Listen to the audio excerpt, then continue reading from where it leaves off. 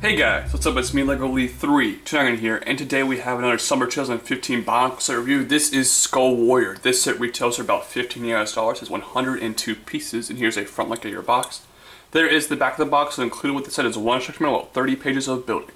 And here is the Skull Warrior himself. But before we take a close look at the figure, let's take a close look at the cartoon Mask of Ice included with this set. This mask piece is pretty awesome to get with this set, and I know it's supposed to be corrupted, but it actually looks kind of awesome on the actual Kopaka figure. He already had tons of the gold and already had tons of the translucent blue, so it really blends in with his color scheme and looks really good even though it's supposed to be corrupted. And speaking of Kopaka, here is a quick size comparison between Skull Warrior and Kopaka himself. Now this guy uses the exact same feat that the Skull Slasher does, but LEGO added those claw pieces right there to make it balance a little bit more, and I love this look. It's creepy and it really looks awesome. But what doesn't look awesome is the rest of his legs here. You guys know how much I hate asymmetricality, and when it's on the legs it's even worse, and this just looks ridiculous. I hate having this giant armor piece down here, and there's not even one on the other side. Even the bone pieces are actually flipped around. It's just so hideous. I hate looking at it and it bothers me.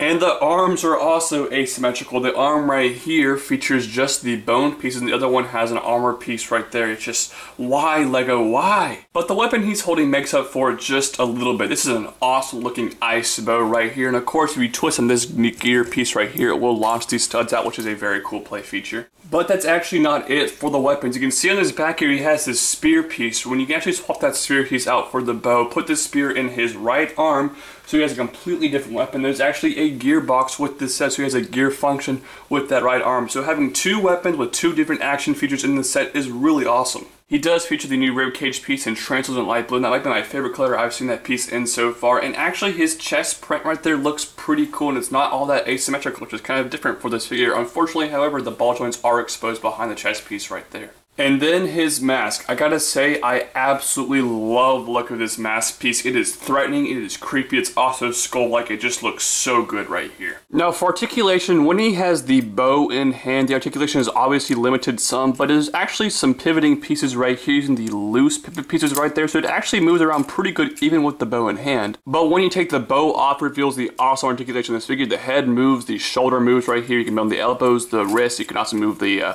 thighs right there, the knees can bend, and of course the feet can bend as well, and the toes can actually move too, so lots of articulation for this figure. This guy's name is Skull Warrior, and by giving him interchangeable weapons, LEGO really made this guy actually feel like a warrior. I love the play value for this set. He has some fantastic looking pieces. His color scheme is really good, but you guys all know what I hate about this set. Now I'm sure some of you guys are going to comment, Lee, you don't get it, he's supposed to be asymmetrical. Yes, okay, I do get that. LEGO designed this figure very purposely to be asymmetrical.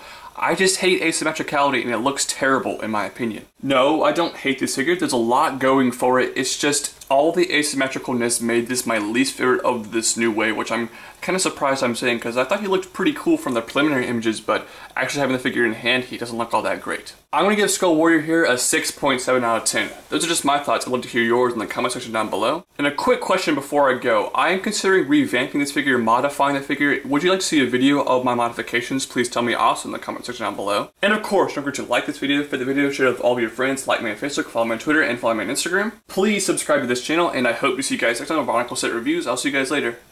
Bye.